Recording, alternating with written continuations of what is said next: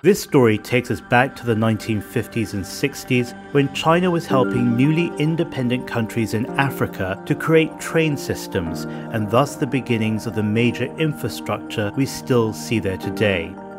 Trains are something special to the Chinese people and the way they engage with the world, like the First Transcontinental Railroad in the United States, which Chinese laborers built in the 1860s. They gave their work and in some cases sacrificed their lives to connect the American East and West coasts by train for the very first time. So it's fitting that after giving so much to others, China should finally have its own rail network that is high speed, world-class, and a brainchild of magnetic levitation technology.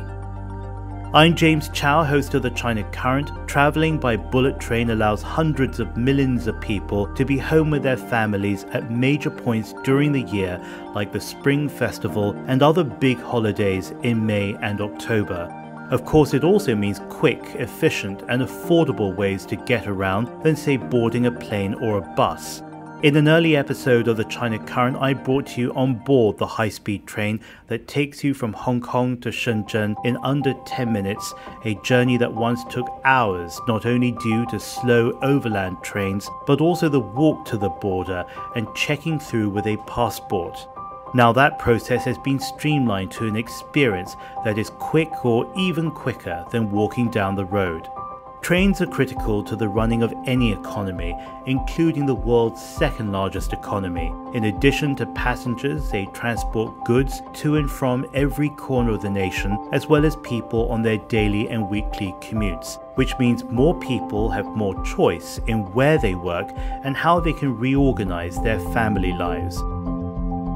The first high-speed train in China took to the tracks only in 2008, the year Beijing hosted the Summer Olympics.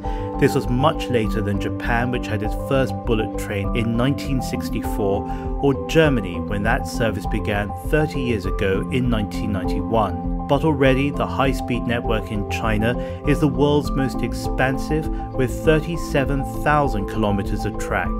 Railway innovation is pushing the front lines forward all the time. China now has plans to be the first nation to deploy improved superconducting maglev trains that will be the world's fastest on record.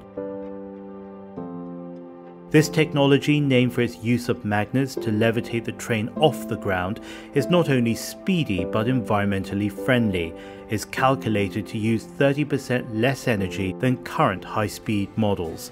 This design that incredibly makes no physical contact with the track also minimizes the risk of derailment, making travel safe and possible in extreme weather conditions, while offering real comfort by emitting less noise.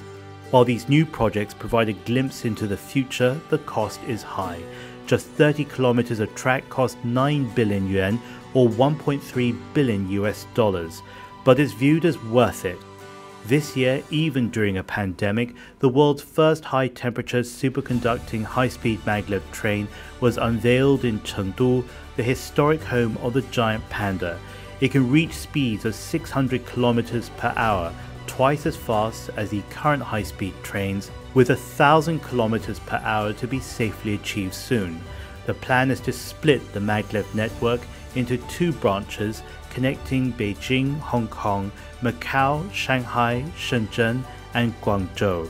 This is truly state-of-the-art and plays a big role in connecting city to city and people to people like never ever before. I am James Chau, you're watching the China Current. Follow us on social media at the China Current.